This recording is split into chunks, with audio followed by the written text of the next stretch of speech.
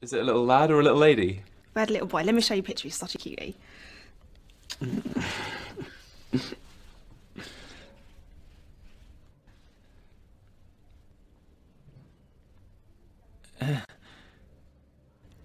Isn't he gorgeous? Yeah.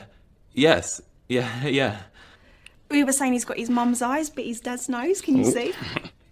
Yeah, yes, yeah, I can see, definitely. You know, it's weird. I'd never thought she'd leave her awful boyfriend Tyrone, but here we are. Here we are with our own little baby. So, what is it you're after? We need a few pairs of little trousers, but with plenty of room in the crotch area. He's unlike his father. The only thing drag brings me is pain. That's it. That's it? What are you doing here? Like, really? I don't know, I thought we were getting along. I'm your teacher. I think you better leave.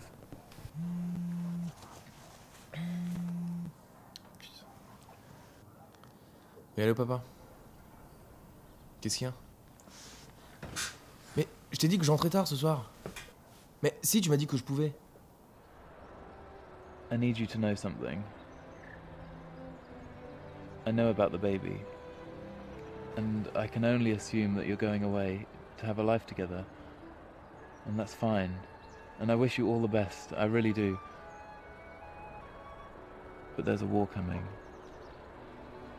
And I want you to know that if you and Caroline and the baby wanted to stay here at Keldon, you're more than welcome.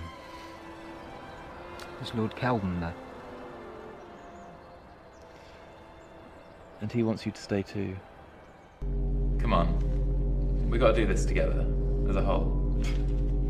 Okay, that's an example of the corny dialogue we're really trying to avoid here. That's for Elliot, prick. Already?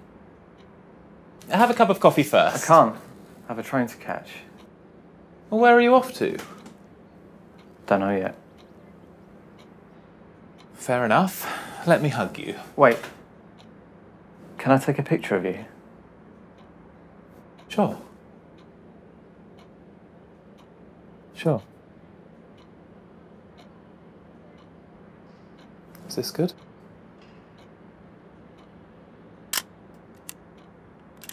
Look, I'll be expecting a visit from you soon, okay? Good. Good.